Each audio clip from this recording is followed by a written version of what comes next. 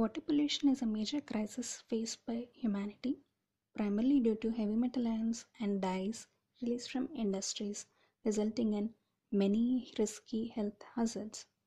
There has been an age-old technique to use drumstick seed powder to remove contaminants in water.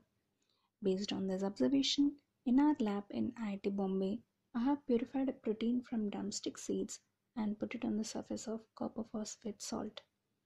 They show these kind of pretty floral structures at nano level when observed from scanning electron microscope. Not only are they visibly appealing, they show excellent dye removal activity and lead salt removal activity from different kinds of water systems.